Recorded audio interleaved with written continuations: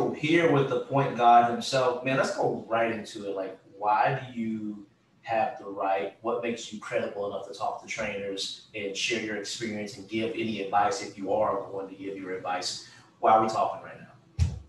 Well, man, I've been blessed, man, to be part of high level basketball. Going back to the grassroots level. Played in high school for East Boston High School, which is one of the historically best programs in Boston, Massachusetts. Was able to win a state championship as a freshman and play with a player, Will Blaylock, who ended up getting drafted by the Pistons. I then had the opportunity to play out in prep school at Trinity High School, Manchester, New Hampshire, with some of the top players in the area. I was ranked the #1 player in the state in 2010. Chris Brickley, who is probably the most famous basketball trainer in the world right now. I had an honor to play with him. He was a freshman. He was my backup point guard. And then I walked on at Coppin State University, played for the Great Fang Mitchell. That's a small HBCU Division I out in Baltimore. Then I had the opportunity to play for various minor league and professional teams, both overseas and here in America.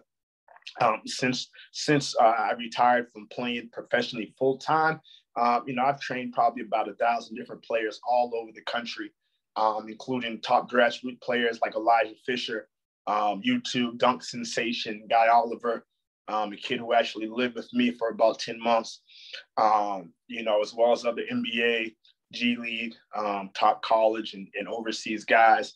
So between my playing experience, my training experience, I actually even owned a pro team back in Boston. I actually owned an ABA team with professional guys. I was a owner and player.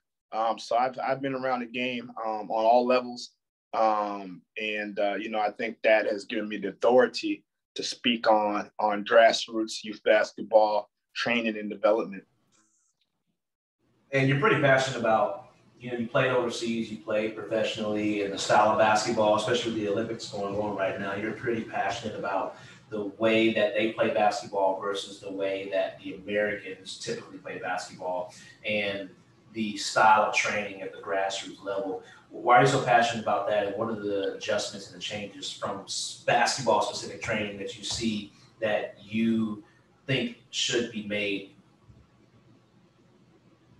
I think, obviously, we watched the Olympics. Obviously, USA did end up winning, but they had some struggles early on. It's not the first time that the USA team has had struggles with overseas teams. And, I think it really comes down to the grassroots development, where the focus in Europe is on fundamentals. The focus is on team play, offensive strategies, moving without the ball, advanced kind of offensive type of actions. But here in America, from the grassroots level, the focus is more on one-on-one play, individual play, highlight moves, and, just playing up and down, and not really, really breaking the game down. And the reason why I'm so passionate about it is because, not only does it, in a broader scale, keep kind of American basketball from being as dominant in the past. I mean, that's at a high level, but at the grassroots level for normal boys and girls looking to maximize their basketball opportunities, many through the training, through the AAU, are never really given the potential to reach their full capabilities. A lot of talented kids, especially in the inner city, who really would benefit from the opportunity to play in college or use basketball as a vehicle for personal growth, are not given the proper teaching and fundamentals that they can add to their already existing talent or athleticism or whatever you call it, to get them scholarships, and teach them to play the game the right way. So that's why I'm so passionate about it. And above all, I think the way that grassroots basketball in America is today, not only does it damage players, it damages kids. It damages their self-esteem, their confidence, their sense of worth, and makes something that's supposed to be fun in the game into something that many times is more about money and power in business. So how do you? That's tough though, because youth sports is a $1 billion industry. There's a lot of entertainment when it comes to the professional basketball. and overseas and domestically. What are some of those immediate changes, specifically when it comes to AAU? Because I mean, I know a lot of people like to throw stones at AAU, but you've got some thoughts in regards to it too, after having your own team, after your own experiences there. How would you train that? Let's go with the training industry first, because that's where we are, that's where you are, and you do it for profit, right? You're not there to just do it for fun, right? When that used to be the case, where coaches spend time after practices. But let's start with the training industry first, in terms of how you can change that, and then let's talk about AAU and how it can change in that area. Well, first off, the training industry is just completely oversaturated, right? It's just like the AAU industry started. I think it started off with people who were qualified and really were passionate about training, and wanted to make a career out of it. To just an opportunity for anyone to make money. So that's number one. I know where I'm at in Louisville, I mean, 95% of these trainers are unqualified. They have no basketball resume, like we talked at the top of the show. They have no background or resume to justify them training the next generation of players. So that's number one. And the only reason they're in it is to make some money, to feel a desire in their heart to be involved in a game of basketball that they couldn't be involved with as a player because they didn't work hard enough, they made the wrong choices, they weren't good enough, et cetera, et cetera, et cetera. Secondly, second, to piggyback off that is because many of them are unqualified, they don't understand the process of player development, right? So they're just throwing out a whole bunch of drills out there, stuff they see online, different step backs or different fancy moves they may see on the highlights. And this is the basis of their training, right? They're not breaking down each individual player, figuring out their strengths and weaknesses, really breaking down and doing the boring stuff. Like, if you got to teach a kid to fix their shot, you're going to be doing form shooting right in front of the hoop. And at times it can be boring. It can be challenging. It can be frustrating for both the player and the coach. But you got to be willing to, if you're a true player development coach, you have to do the stuff that's not going to get you on Instagram or Facebook or TikTok. And many of them don't do that. They only want to do the stuff that they see on Instagram, on social media, and they want themselves to be seen training players to do the same thing. So many times you get players who know how to play 5% of the game, because one-on-one basketball, fancy moves, stuff you do with the ball, that's 5% of the game. Do you know all the reads coming off the pin down? Do you know all the reads at the ISO pick and roll? Do you know how to score on the pick and roll? Do you know how to put your defender in jail? Do you know how to score off a dribble handoff, right? Now, all the one-on-one moves that you're taught, yes, you can use them within those situations, but if you don't understand the reads and the reactions, then it's useless. And going against cones and taking the same shot 10 times in a row, and again, it's a what they call it, a armchair quarterback approach to training, because these guys are not fully committed to training. It's just a hustle for them.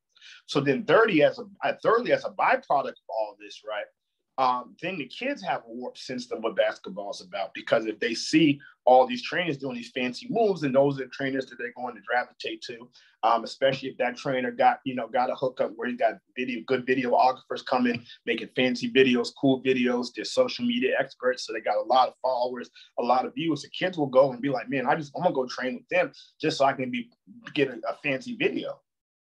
Especially in Louisville, these kids, they really don't want to work.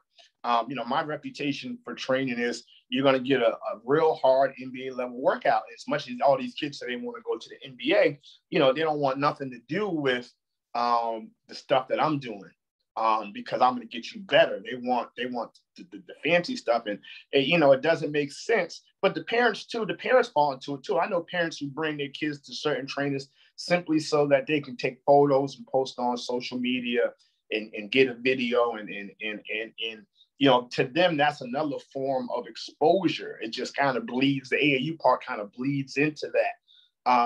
So like I said, it's all those factors that leave kids, one, with an undeveloped game and a warped sense of what the game is about. And then, warped sense about reality, man, is, anybody can go and make a cute highlight tape, and you can edit out all the misses and turnovers and all those mistakes, and you can think that you're somebody that you're not, and that's very dangerous. So that's what I feel about as it relates to the training side. So that's interesting. You there's a connection I haven't really made before with parents thinking the pictures and the photos they take in training sessions are a carry on of exposure from AAU. Like I didn't correlate those two together, and it makes sense. I can definitely see that. You're pretty opinionated. You have mentioned you've gotten banned off of Facebook at times with your opinions, and Instagram. I don't think so, but I'm sure you've communicated this to parents, the players, to chase the stats, not the clout, right? Are they in your areas, being Kentucky being a big basketball state, are they receptive to that message?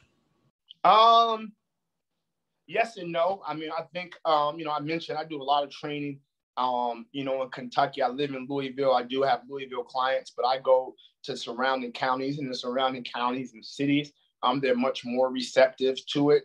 It's a lot of the issue with Louisville is because of the adults, and I guess so the youth basketball gatekeepers, because they're corrupt, because their intentions are messed up. A lot of this stuff kind of carries over.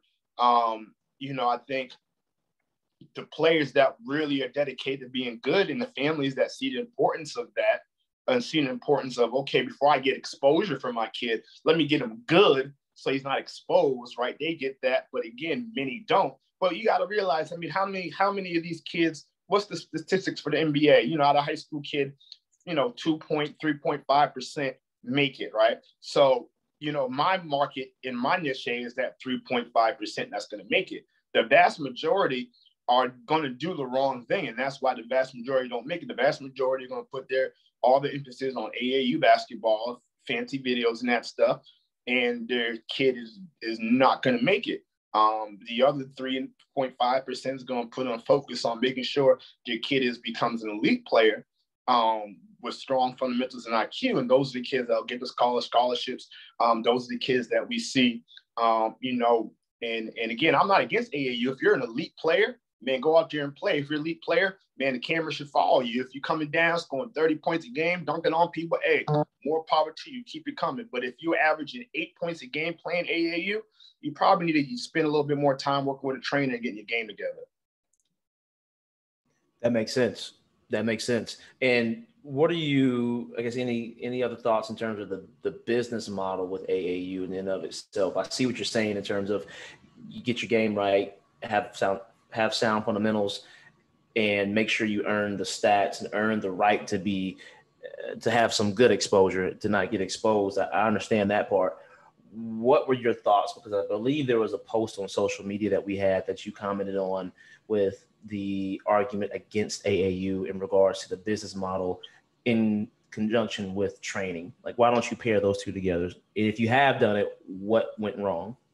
Well, what happened was I got involved with a guy. I was doing training first with the program, and then he wanted me to coach a couple of teams. So I was coaching the teams, and he wasn't being forthright with the parents and families about the money. How he was doing it is he told them, well, we need, let's say, $500 for X, Y, and Z. Okay, parents pay $500, and 2 weeks later, he's like, well, we need another $250 for this, and then now the third time is now it's mandatory training. It's $200 per person, right? So or whatever it was. So now what happened is people started to get all pissed off because, they keep asking for money. He's not letting people know all up front what it was. So that ended up turning people against me and kind of rebelling against training with me. So that was the first thing that kind of was like, man, maybe I should have just stuck to the training, because I started losing clients because of how the guy kind of tried to force the training on them. And then secondly, what I found is that I had my own AAU program, and I found that kids would come to train, right? But they weren't interested in training. They just wanted to be on the AAU team, right? And some things had happened where the AAU team, it was COVID and things just didn't work out. And then, I ended up having 20 kids, working out an extra 10 to 12 kids a week. And now because AAU didn't work out, now those kids, they don't answer your call, your texts, and things like that. So I think for the most part, most AAU programs say that they do training, right? But it's really not training. It's just, it's just kind of, some tired old drills. Then they probably end up scrimmaging a little bit. And it's not player development. And I think a lot of these kids are going to AAU expecting that. So when you're trying to put a round object into a square hole. And many times, unless you can get a team of kids who are all committed to the process, you know what I mean, of the full process, which includes player development and exposure. You can't have one without the other. So I'm not speaking against AAU and saying don't have it. What I'm saying is that because it's become a money-making operation for many, or it becomes something that, let's say, my son is not good enough to make the local teams, right? And I don't want to admit that. Instead of going to get some training so he is good enough, I go make my own team. And then I go find 6 or 7 other kids to use to play on a team with my son to try to elevate my child. So you see that too. So when you get all those factors in it, when you're trying to do training the right way, it almost becomes a hindrance than a help. No, that makes sense, man. And that's pretty interesting. It does really pervert the numbers. It makes them look something they are, but they really aren't. So to your point, whenever the AAU season ends, it's like those kids go away. You don't have that on monthly recurring anymore. They don't want to train at all with you because they were just there to play in the first place. And it makes your numbers look completely different. And I've experienced that as well. And I'm curious to know if anybody's doing that out there who's listening to this interview, if you've done something like to your point, if you have kids who are somewhat committed, but, halfway committed, interested in it.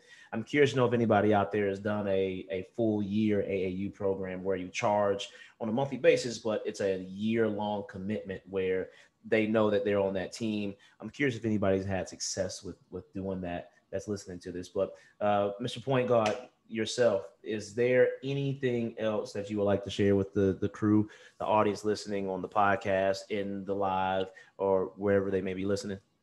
Man, I always say, and this is for other trainers who are looking to get involved in the industry, who are already involved in the industry. I learned this from the great Gannon Baker, is not to get caught up in those social media numbers. Many other trainers got a lot more, followers than Gannon. But a lot of people don't realize that pretty much every big trainer that you see on Instagram started with Gannon Baker. And he put them on. And it gave me a perspective to realize that, man, and to share with other trainers is that, man, just keep perfecting your craft. Keep getting players better. All right. The social media stuff is cool. You may decide you want to hire, like you say, you hired a TikTok person, or you may want to try to get some outside help to help further your social media in terms of your advertising and marketing. I've had the opportunity to do so, and I've declined. And, my thing is, man, I believe that one day the world will catch up to how good I am. And I encourage other trainers to feel the same way, man. Just keep working, be the best you can, keep getting yourself out there, keep getting success. Success in the training industry is based on the players that you develop, not the players that you train. All right. So develop great players. All right. And people will start to see it. And eventually everybody will catch up, man. So I just want to give people that encouragement. And just be a student of the game, man. Immerse yourself in the game of basketball. Don't cheat these kids, man, because you went the same way that you had a dream of making it, they have a dream.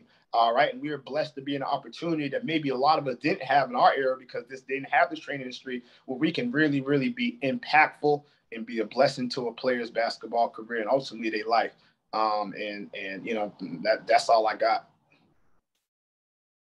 That's solid, man. Hey, again, thank you for coming on to the podcast and for sharing some of that wisdom, man. I know we're going to keep chopping it up on IG with the comments. And just, hey, stay in that feed, man. Let's have that real rap, man. I really do appreciate that engagement. Yes, sir, man. I appreciate what you're doing, man. I love your questions, man. You're confrontational. with your questions, and obviously I'm confrontational. And that's why I was always attracted to what you're doing, man. You call it like it is. You ask the hard questions. You try to get the hard answers, man. So, salute to what you're doing, man, for real.